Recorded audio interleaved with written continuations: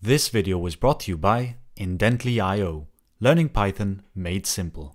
How's it going, everyone? In today's video, we're going to be learning about context managers and how we can use them in Python. And to keep it simple, context managers manage resources by ensuring proper setup and cleanup. And they are also often used with the with keyword, which really simplifies resource management. For example, we might have some code such as with open file.txt in read mode as file. And inside here, we want to read whatever data that file contains. So we'll type in data of type string and insert file.read. Then if we want to see what's inside, we can also print it. And when we run this code, what we should get back is what was inside that file, which in this case is Bob is eating a bagel. And what's nice about this is that it took care of opening the file for us and closing the file for us, which are two very important operations when working with streams. So what I'm going to show you next is how we can create our own context manager so that we can create something that actually works with the with keyword. And for our first example, we're just going to create a simple timer that can demonstrate how the context manager actually works. And before we get started with creating that class, I'm going to import time, and then from types, I'm going to import the traceback type, and from typing, I'm going to import self, any, and type. And I want to mention immediately that this part here is completely optional and is only beneficial if you enjoy the benefits of type safety in Python. Anyway, next we're going to create a class called timer. And inside here, it's going to contain an initializer, which will contain one parameter called name. And this is going to return none. Then inside here, we can assign self.name with the value of name. So when we are creating a context manager, there are two operations that are important to keep track of. One is when we are entering the stream, and the other is when we are exiting the stream. And luckily, we have two Dunder methods that cover both of those operations. So first we can get started with the enter method. And this is where we handle the setup before we actually enter that stream. And this will return self in this case. This is the object that we're going to be working with once we've entered that stream. And here we're going to just create something called start time, which is going to be of type float, and that's going to equal time.performanceCounter. And this is going to grab the current time. Then we can print that the timer has started. And finally, we need to return the object that we want to work with as soon as the enter method is called. So this covers one of the two operations we need for our context manager. The second operation will be exiting, and that is defined by the exit Dunder method. And as you can see, it contains three arguments: the exception type, the exception value, and the exception traceback. And these are all optionals because once you enter a stream, there's a chance that you're not going to encounter any errors, which means all of these will be set to none if you don't encounter an error.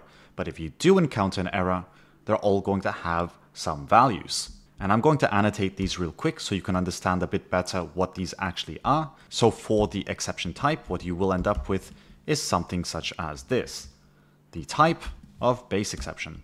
And again, this is an optional because it might contain none. And for the exception value, what you're going to end up with is practically any value that the exception might contain. So that can be any or none. Otherwise, for the final one, we have the traceback type, which again is an optional. So that's essentially what those types actually are. But since it really convolutes this Dunder method, we're just going to go back to what we had earlier without the type annotations, just for this example. And this is going to return none. Anyway, here we're going to type in self.endTime, and that's going to equal time.performanceCounter once again. Then we want to grab the elapsed time, which will be of type float, and that's going to equal self.endTime minus self.startTime. And it would be really good to actually turn these into private variables. So we'll type in _startTime and _endTime. And I'll explain why I'm doing this in just a moment. Then at the bottom, we can print that the elapsed time was the following. And I want this to be an F string. Elapsed time dot 4f, which will round this to 4 decimal places. And we'll just add an S after 4 seconds. And one thing I always recommend you do when you're exploring a new function is to print everything you see. For example, you will type in exception type, exception value, and the exception traceback. And we're going to print that each time we exit this stream, so you can see exactly what it contains. Next, let's actually use this context manager. So what I'm going to do is create my if name is equal to main check along with my main entry point and enter some code here. And here we're going to use our context manager. So with timer, and here we need to supply a name, which is going to be a for loop timer, for loop timer as timer. So this line of code here is going to call that dunder enter method, which means all of this code is going to be executed on that line.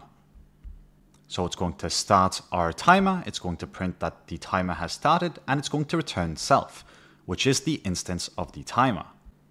This is going to be self from that point forward, which means that once we type in timer, we can access its attributes, such as the name of the timer, which is the for loop timer. Now, the reason I made these private is because, watch what happens if we don't. Here we can type in end time without an underscore, and that will mean that we can actually access it much more easily with dot notation.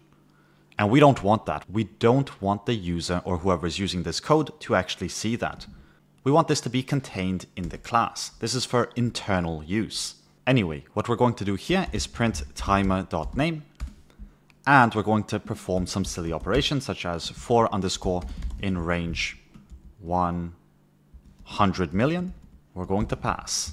And when we run this, you're going to notice that the timer has started, that the name of the timer is the for loop timer, and that to perform this operation actually took 1.15 seconds. Or theoretically, it also included this in the total time, but you get the point. And at the bottom, we returned the exception type, the exception value, and the exception traceback, which was none because this opened and closed successfully. At any point, if we were to raise some sort of exception, such as the infamous Bob exception, you'll see that we'll get a Bob exception and that the three values we get back are these values over here. First, we get the type, which is the class exception. Then we get the value, which is also the class exception apparently. And then we get the traceback object. And you might be asking, why are these exactly the same? And this is actually because I'm a very silly guy. Instead of typing exception type twice, I should have typed in exception value. So that the next time we run this, you'll notice that we'll actually get the Bob exception back. That was the value of the exception. Getting the class of exception twice was a mistake. But there's something else that we should also pay attention to here. And that is that this code executed even if there was an exception. The exit block will always execute regardless of what happens. So this is the perfect place to add any cleanup code. As you can see inside here, we raised an exception which happened between enter and exit. So exit is pretty much a safety mechanism which gives you a final chance to handle the exception before exiting the code, which is very convenient if you're working with files, because if you open a file and you start working on it and something goes wrong and then it closes unexpectedly, you can easily corrupt that file or mess up that file. But with the exit dunder method, you can ensure that you close the file properly before moving on, even if there's an exception. Now at the moment, if we were to run the code with that exception, you'll notice that we're going to have to handle this exception when calling this with block. So to do that, you'd have to type in try and, handle your except as usual. But I want to show you something else we can do, which actually suppresses the exception. And I found this quite interesting, but at the bottom of the exit dunder method, you can return true. And this just tells Python that we want to suppress that message. Like, we understand that there's an error, but we don't really care about it, so let's suppress it. So now if we were to run this, it's going to run the code as normal. As you can see, the operation failed, the lapse time is 0, and we still encountered the exception and got those values back. But in our program, we did not raise an exception.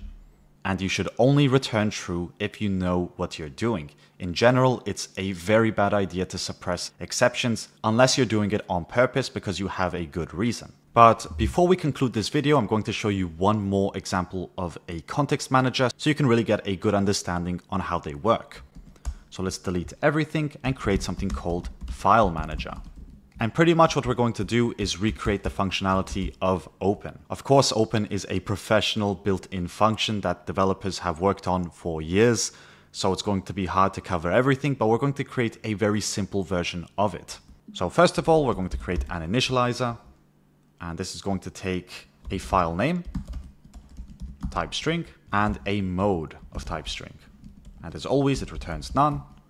Then we'll type in self.filename